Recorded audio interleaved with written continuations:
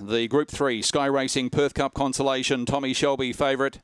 Racing, Tommy Shelby came out running, also showing speed. Snazzy Wampo wanted to get up the track. Up on its outside was Naughty Gun, then followed by Red Cap Manelli, who railed through, got on heels. Next of all was 88, then followed by West on Augie. Fredo Manelli, last of all was Dynadine, but down the back, and Tommy Shelby's off and running out by 5 lengths on Naughty Gun, then followed by Red Cap Manelli. In behind them, Snazzy Wampo, 88 as they come to the corner. Tommy Shelby, can he keep going tonight? He leads by a length and a half on Naughty Gun. To the outside, Red Cap Manelli, but Tommy finds something, and Tommy Shelby bounces back. Second, Red Cap Manelli.